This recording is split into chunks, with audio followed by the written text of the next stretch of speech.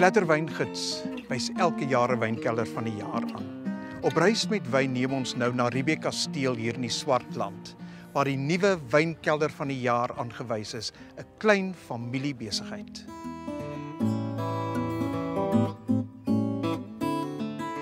Mullineux Familiewyne het tot op datum al 11 5-ster wyne agter hulle naam. En nou het julle hierdie groot erkenning gekry. Maar niks kom maklik nie. No, it's been a lot of hard work, but a very focused hard work. When we started our winery in 2007, we had a very clear idea of what we wanted to do.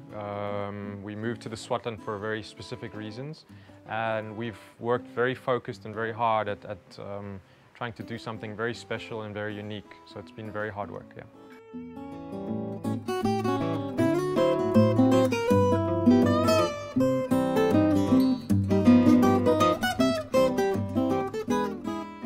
Chris, julle het nie julle eie wingerde nie, maar dit plaas julle eintlik in 'n baie bevoorregte posisie om dan die wingerd te gaan soek waarmee julle wil werk.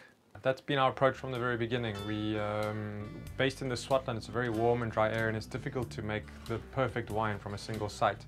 So our whole approach is to work with a lot of vineyards. We have 42, and farm them each individually and use them then as blending components. So each one brings something unique to the wine and allows us to build a wine that's complex and balanced and really interesting.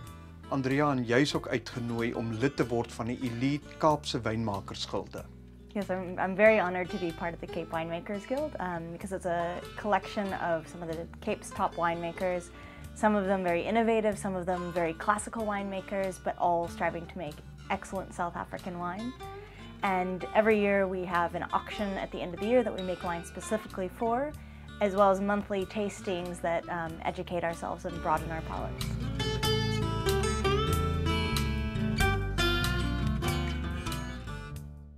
Andrea, jy het 'n baie minimalistiese benadering tot wyn maak. That's correct. My goal as winemaker is to take what is in the vineyard that Chris brings to me and express it as purely as possible so that we taste the Swartland, we taste the variety, we don't taste what I'm doing as a winemaker.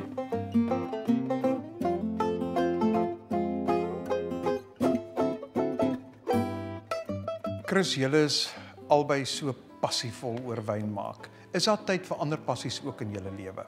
There definitely is. I think Andrew and I have always shared a passion for travel and obviously wine. That's what brought us together. And we still are fortunate where we can. We travel a lot to market our wines, to also learn from other wine regions. So we get to do a lot of that. And also obviously our children. We spend a lot of time with them. We bring them with us normally when we go overseas. So those are the two passions that really keep us busy and fulfilled.